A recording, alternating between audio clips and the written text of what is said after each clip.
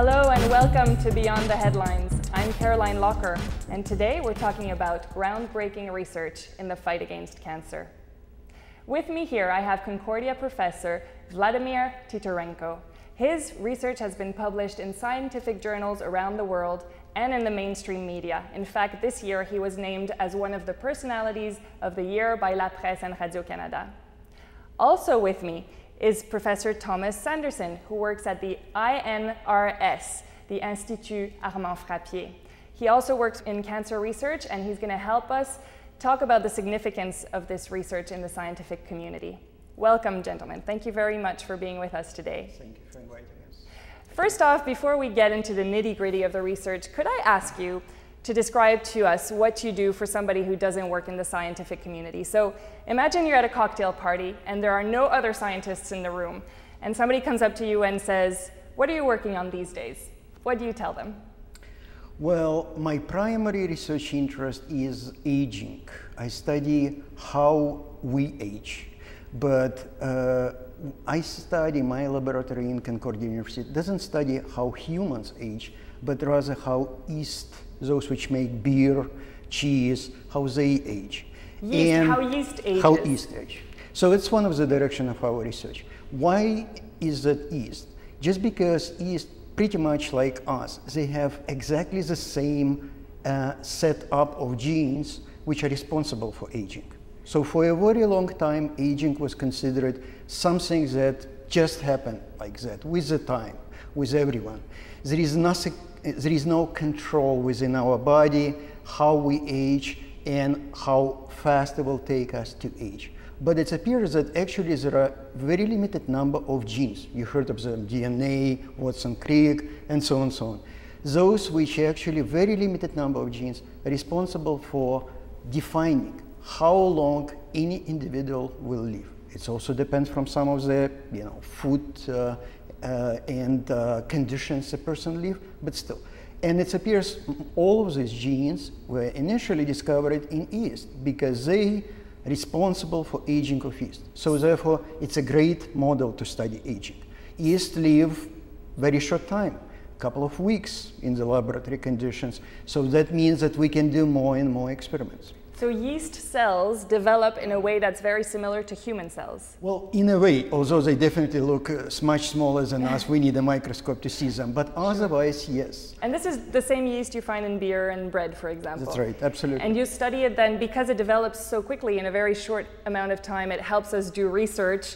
That's right. On a shorter, That's right. So we can change the genetic makeup, we can mutate those genes in the laboratory and see how it's affect their lifespan. The ideal case scenario, we're looking for those interventions, say mutations, for instance, or a certain type of diet, caloric restriction diet or a dietary restriction call, or some of the, what we will talking about today, also chemical compounds.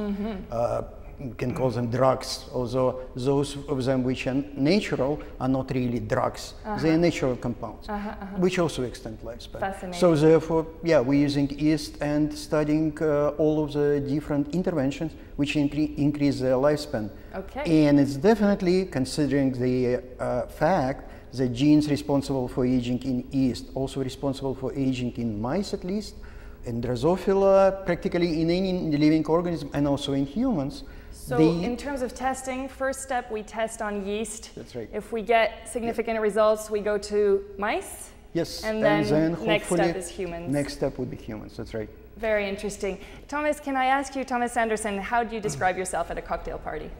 I would probably introduce or say that I'm a toxicologist. Okay, and what are you working on? And then that's exactly what they'll ask. So I will say that I study effects of pesticides on the endocrine system in the body.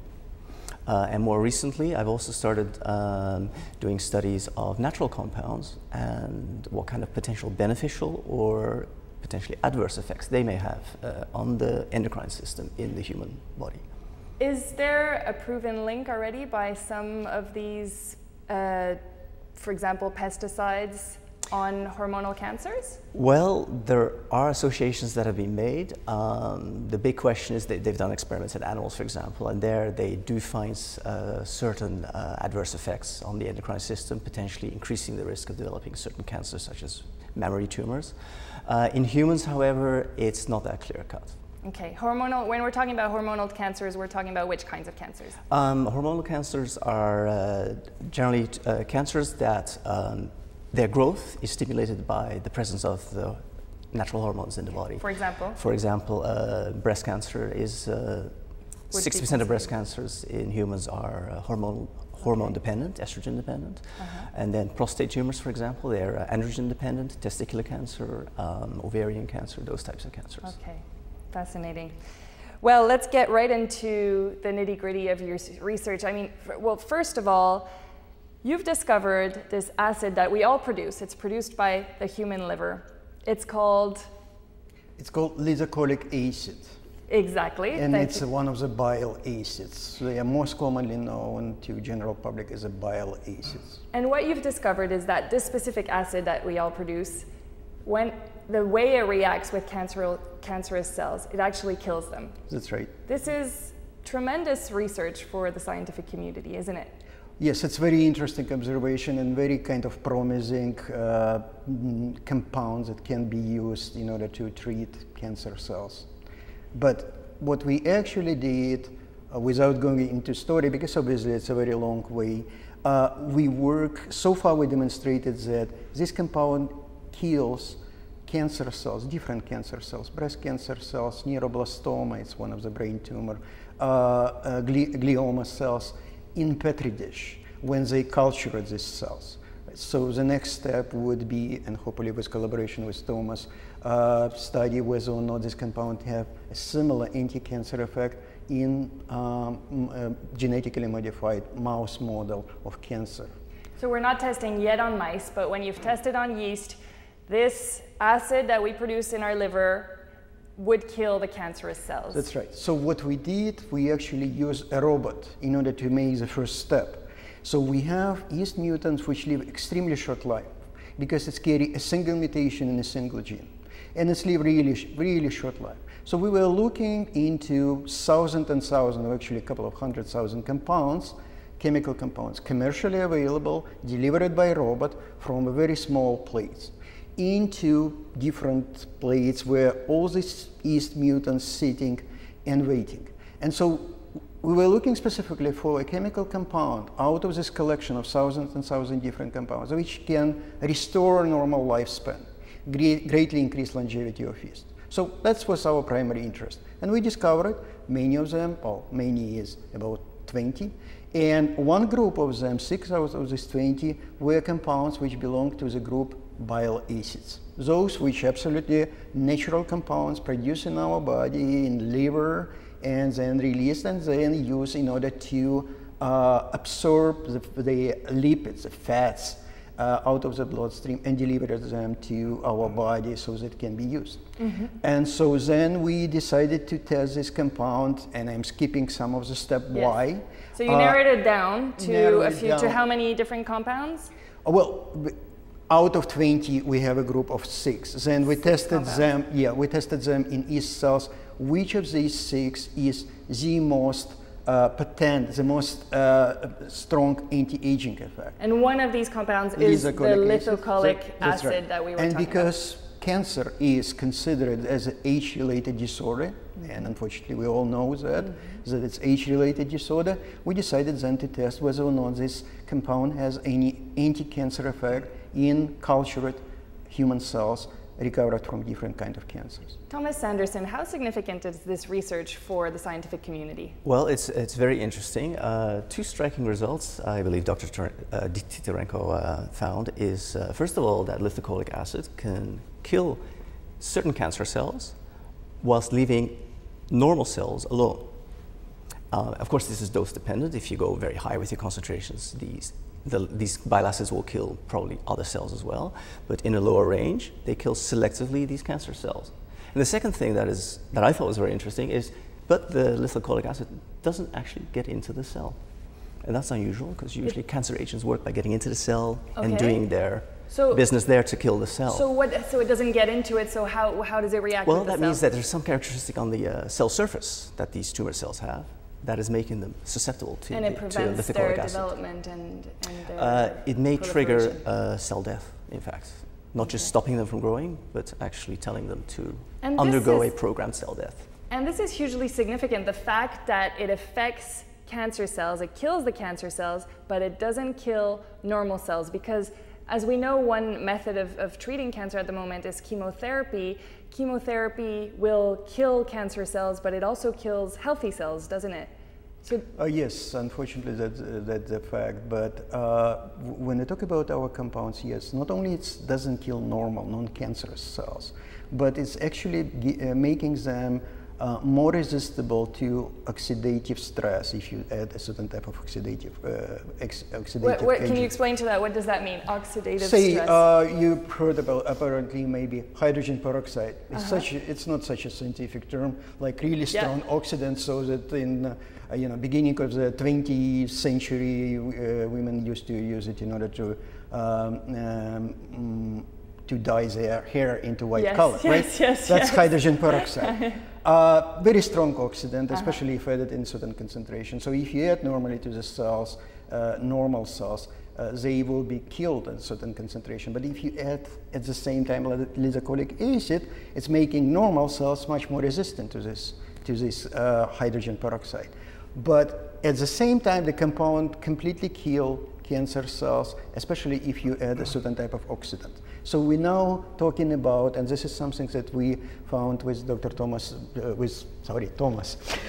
very interesting and promising, about using maybe perhaps in the future a certain type of combination of compounds, not only lithocholic acid, but in combination with some other, even hydrogen peroxide, or even other known anti-cancer compound in terms of therapy.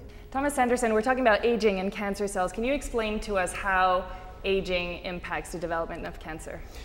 Well, actually, that is more, I believe, Vladimir's field, but in general, there's a number of theories, and one of them is an accumulation of cellular damage, DNA damage, genetic instability over the years, that finally results in cells that are in such a state that they'll start proliferating, initially slowly, and then through the years there are various mechanisms that stimulate progression of the tumor until it finally becomes a tumor that's life-threatening. Vladimir, you tested thousands of chemicals for this. How did you pinpoint, how did it come down to this lithocholic acid? Again, we used our best friend's yeast in order to discover them. We discovered we were looking and discovered eventually those compounds which increased lifespan of yeast, thinking about some anti-aging compounds. Okay, so first, the initial work was to look at anti-aging, not specifically killing cancer cells. We were looking only for anti-aging compound. But when we found those, and we found that they increased the lifespan of yeast by almost 3 times, that's very significant. We then study how exactly, what they do to yeast cells, inside of yeast cell, what kind of processes they change. And when we understood what kind of processes, we found that actually those processes, and they concern the organelle, a powerhouse of the cell called mitochondria. They produce energy, right? But they also very efficient killers, mitochondria, because they can release molecules which commit cells to a suicide. And so mitochondria are very well known. Cell suicide, yeah. So that's kind of almost harakiri.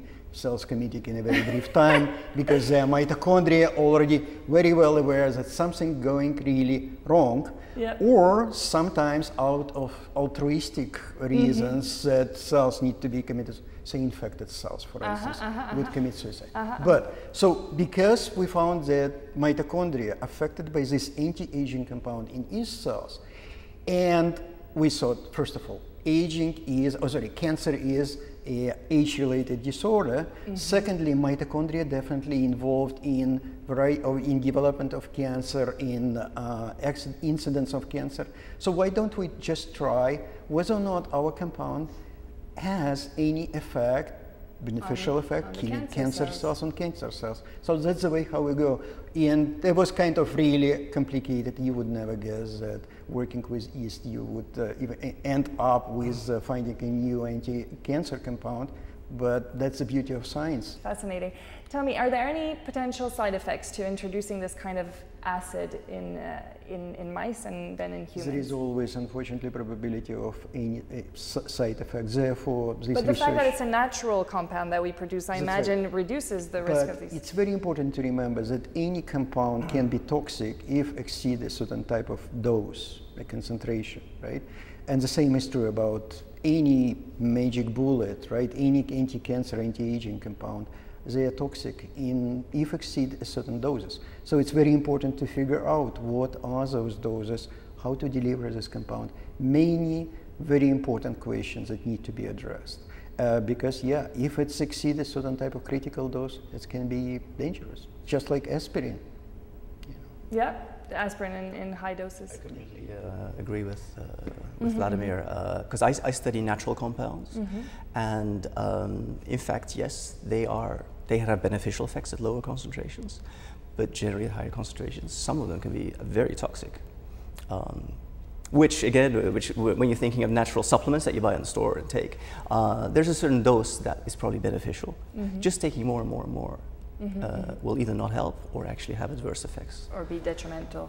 You work in hormonal cancers. Are hormonal cancers on the rise generally? Generally, they are on the rise in the Western populations. In the Western populations? In Western populations. And probably a big factor in that is diet.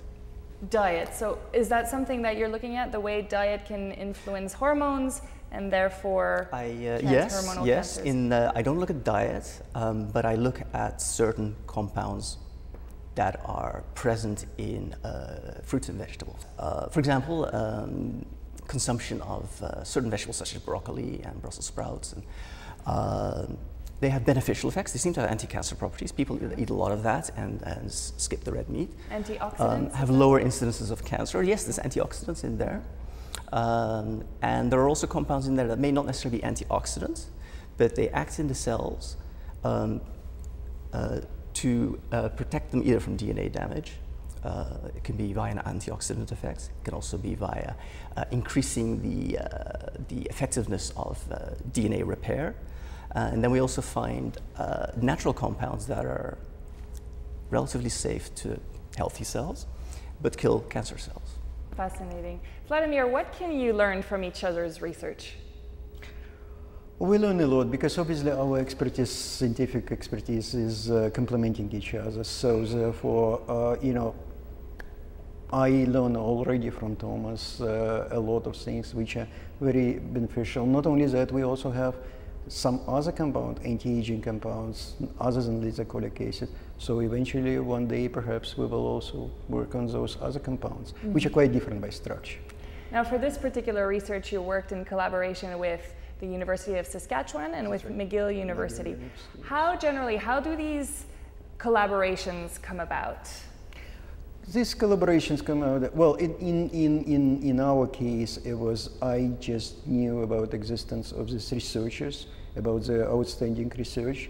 In one case, from McGill University, from the literature, as well from my graduate students who used to be undergraduate students during summer working in one of the labs. And the other researcher, I know him personally when I was doing my postdoctoral training in Edmonton. But also from the literature, obviously. And I also heard about Thomas from the literature as well, but then Alex, my former students, has introduced us. So therefore, it's, you know, it's a small world in science when the researchers know each other, mostly by their work. And it seems to be all building blocks, isn't it? You're doing your research on yeast, and then that's right. When you get to the next step and you want to test it on mice, you need somebody who has the facilities. Science that this is extremely integrated, and if we really want to do a certain type of step further on into understanding, this is extremely integral part of the research. As you can see, I'm mostly biologist, chemical biologist, who is studying a certain type of aspect. At the same time, definitely, in order to do the next step into whole animals, mice, definitely expertise of Thomas is absolutely important. And also an important thing that comes out of this is that even though we have labs that are doing very different things, we somehow found each other to work on a specific project together where we just have that little bit of overlap. And for me, I believe it's important, especially when funding agencies are thinking of funding labs, that there's a lot of diversity in the types of research that is done. There tends to be a tendency with the cutbacks to focus on certain, let's say, hot areas of research, but you don't really know what the hot area of research is going to be in a few years' time. Thomas, you're of Dutch origin, and Vladimir, you were born in Russia, or the USSR as it was then. I wonder how, you have an international background, how does Canada rate in terms of cancer research? Is Canada seen as a leader in cancer research? I would say one of the leaders, but maybe it's more Thomas who more... I think Canada is competing quite well. I'm looking, of course, at the track record from over the last 30 years. Yeah, Canada is a very big player in research. Which country is the leader, the world leader in cancer research? Well, the United States does the most research and also comes usually out with most of the new findings. I think Canada is high up there in medical research. Vladimir, as a scientist, what is your hope for this specific research that you've done on yeast? Where do you hope it may lead? Well, ideally it would lead to the compounds that we discovered being really anti-cancer compounds that would act in human body in this way. So that's maybe the dream and the destination, and that would be the top result, something that would be extremely pleasant. And after all, all this funding, research funding by federal and other sources is done in order to improve the health and increase the longevity of people. So therefore, that would be the most rewarding results, obviously. Although as scientists, we're always looking into solving scientific problems, which luckily solving scientific problems coincide with a certain benefits for society, yes, as it should be. Thomas Sanderson and Vladimir Titorenko, thank you very much for joining us today, and thank you all for watching Beyond the Headlines. I'm Caroline Locker. Goodbye.